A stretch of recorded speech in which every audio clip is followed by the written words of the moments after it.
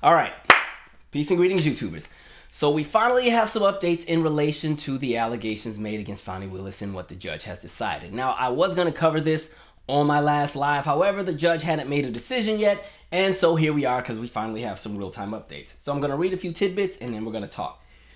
The latest in the Georgia election interference case. Judge Scott McAfee, who was overseeing Donald Trump's election interference trial, ruled that Fulton County District Attorney FANI WILLIS should not be disqualified from prosecuting the racketeering case against the former president and several co-defendants, but either she or Special Prosecutor Nathan Wade should leave the case.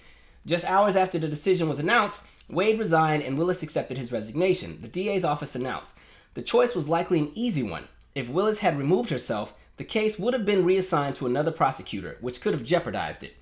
Defense attorneys argued Willis should be removed from the case because of her relationship with Wade, whom she hired in November of 2021.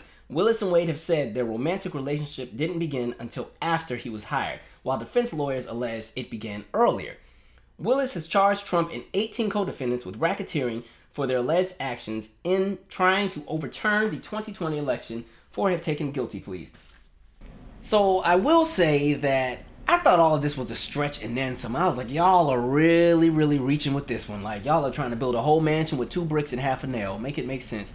And so the argument that was coming from the side that was making the allegations against FANI WILLIS was pretty much she is benefiting financially because it's not a crime for her and Nathan Wade to be in a relationship. But their argument was if there's a conversation of money and transaction, then now we have some questions. And their reasoning was because they both work for the same agency, when he spends his money on her, whether it be for dinners or dates or cruises or hotels, she's technically double dipping out of the company's salary because, again, she's pretty much the person in charge of this man being paid. And so by him doing these different services for her, she's benefiting. So that was the argument. I said, y'all are really reaching with this one.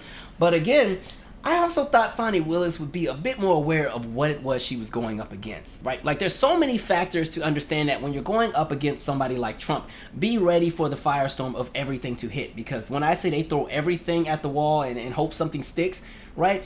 And so, like, even before it got to this, FANI WILLIS was trending on social media all the time. The minute that she announced that, you know, here's all these charges, here's all the people who are being, you know, charged, the racketeering this and the racketeering that, her name popped up so much. And why? It was because you had people already digging and trying to find something on her every day, right? Because understand, politics in this country has shifted so much where politics and how people move with politicians is now territorial. The days of specifically being about, I like this policy, or, you know, I like this candidate, they seem likable, I'll give them a try.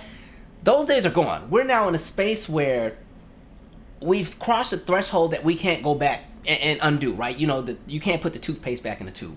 Once Trump got in there and was able to do his Trump thing and kind of shift and rearrange how our politics works and how people move, we're never going back to the days of that idea of, oh, well, you know, Republicans and Democrats, they beef on the floor in the House and the Senate and they get lunch together. Those days are long gone, right? The days of a politician does their time in office and they move on and then you have the next person come, that stuff is gone, right? We're now in a space where people have become fans of politicians, but not just fans. They have an unwavering loyalty to some of these politicians, and I'm going to just stick with Trump because he's the best example of this. An unwavering loyalty to this man, right?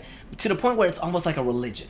Right? They literally worship the ground this man walks on because they see themselves in him. He's painted himself to be, I'm the voice of the voiceless. You know, if they do it to me, they'll do it to you, right? Even though I'm like, no, we're not in the same boat because I'm not telling people to storm the Capitol. I'm not opening fake universities. I don't have all these lawsuits against me. You and I have nothing in common. Nothing, okay? Like the Whitney and Bobby song, we have nothing in common, okay? And so you have these people who it's almost a religion, and I'm talking about that special segment or that sector of the Trump base. It's not all of them, but you have a good proportion where this man is almost their religion, okay? I call them the Trump disciples, okay? The Trump-Hova witnesses, right? They are willing to catch a charge for this man. These are the people who, you know, they foil and they put out bomb plots and threaten public officials. And, you know, these are the people who have literally just lost their minds. But these are the people who have done the most. They are willing to throw their livelihood in the trash, all in the name of keeping this man in power, right? It's to the point where you have some Trump voters where if he were to cut off their hand, they would still vote for him. They'd be like, well, you know what, actually, I was left-handed anyway. I don't even need that hand, okay? kind of reminds me of, remember Tiger King on Netflix? You remember everybody was watching it during the pandemic. But Tiger King, that was the guy that had the encampment with all the tigers, and he spent all the time beefing with the Carol Baskin lady. You know, that goddamn Carol Baskin. If Carol Baskin every fight, Carol Baskin, I ain't never seen somebody so mad at somebody before. But he had a staff member that was so pressed about working on the site with the animals that, you know, they had this crazy incident where one of the crocs or the alligators, like, bit their arm. You know, like, when they bite an arm or bite anything or flesh, they bite and then they spin and twist and try to rip it off, right? And so he had that staff member who got attacked by the alligator, and their arm pretty much was almost ripped off. But they had the opportunity to go to the hospital, get the surgery, get the arm properly reattached, and then to heal. And what did that staff member say? They were like, oh, I didn't want to miss work, so I just told them to cut the arm off and I'm going to go back to work. And they went back to work like the same day. Like, crazy, right? And then the craziest part with all of that is now Tiger King is in jail. I think that encampment is gone. And so now that person is at home watching TV with half an arm on purpose. I'm like, make it make sense. But literally, I think we're at the space where there are some Trump supporters who are in that same realm, right? Okay, it's kind of like he's one step from Jim Jones territory. And I was just saying that on my last live. There are some folks where if Trump were to be like, you know what? America's corrupt. Everybody's out to get me, witch hunter, all the different things he says. And he's like, I'm moving to Guyana and I'm going to start my own Trump town, just like Georgetown or Jonestown. There's going to be people who go out in droves, right? They're going to be getting on the planes ready to go. Hopefully they're not getting on a Boeing flight because I don't know if they're going to make it or not. I would say they might hop on the Trump jet, but that's a Boeing 757 from 1991. Good luck. But anyway, there's folks who at this point would do that. That's how much you have people who literally worship this man.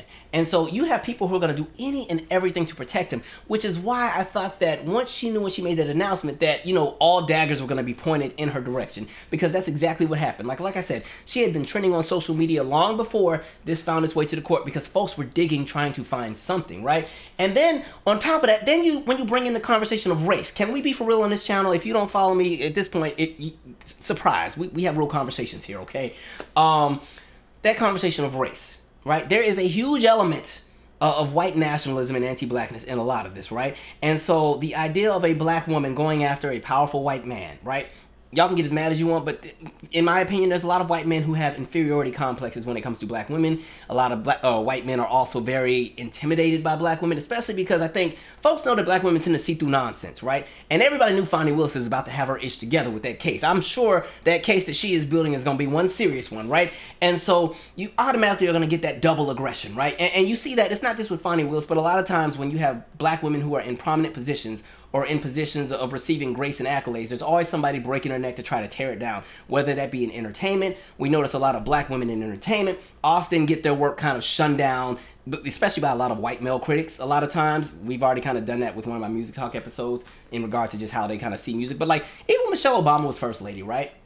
Because folks could not go after her education, you know, because she had a whole law degree. They couldn't go after her as a mother because she was hands-on. They couldn't go after really anything. What did they go after? They decided we're gonna go after her looks. Now all of a sudden Michelle Obama is unattractive. And I'm sitting here looking like, have we not seen what some of these other previous first ladies look like? Because if we want to talk about shriveled up faces, let's not go there. And then if we want to talk about something that came after, when we talk about all the filler and Botox that the previous one had, let's not go there. But you know, so you just kind of see that. So I just knew that Fani was gonna be aware of what was coming. So when this all came out, and I'm like, Fani, you were supposed to have that together. Ain't supposed to be no surprises at this point. You are literally going up against. Listen, you're not taking down John Edwards, right? You're not going after Anthony Weiner. This is Donald Trump. This is somebody who, by any means necessary, he's gonna make it happen in his case, right? And so I just thought they'd be a bit more together on that. But you know, you see how it goes. And then the worst part, because this has overshadowed the actual case, because when it's all said and done, this is about somebody who attempted to overthrow an election and overthrow a state election and try to pretty much dismiss the votes of the citizens. That is the offense. But it's kind of shifted where people have put this woman on trial because she was in a consensual relationship, right? And then they want to paint the picture of her being all kind of harlots and everything else, all in the name of integrity and conflict of interest. And I'm like, let's not even jump into the integrity and conflict of interest conversation when Clarence Thomas is still in the Supreme Court. Please, I don't want to hear it. We're not about to talk about integrity when the very man that everybody's trying to cape for and paint to be Jesus or whatever they want him to be has a whole sexual assault case flowing and $91 million judgment and a hush money trial going on because he done paid off the porn star. And then you got case after case after case. I don't want to hear it, so let's not. But again, that conversation of race and also that conversation of just the blind faithfulness that people have behind this man, the goalpost is going to move. So it doesn't matter what Trump does. He can never be wrong in the eyes of hardcore Trump supporters. They are going to ride or die, right? So it's just wild out here. But yeah, I figured she would stay on and he would either step down or be fired because they've already kind of done the work. But I also will say, had she stepped down, understand that she would have already had plan B ready. She would have already stepped down and the next person that was in line would have already been prepped with everything they needed to know and everything they needed to do. Because I just feel like she's somebody who has her stuff together in that realm, right?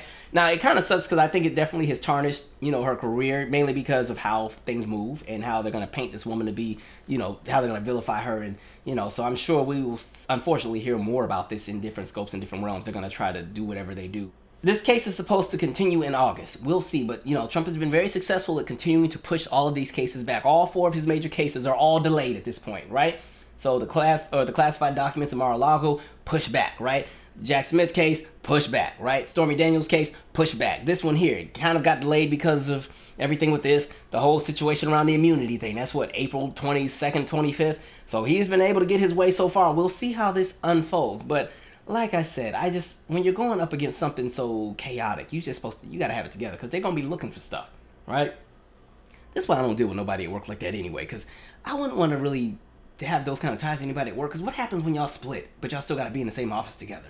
Or like one of you get a promotion and the other person has to be, you know, work up under you or vice versa. Like how does that work? Especially when y'all are having a bad day, right? Anyway, we'll see how this unfolds. Anyway, share your 2 cents. I'm out. Subscribe.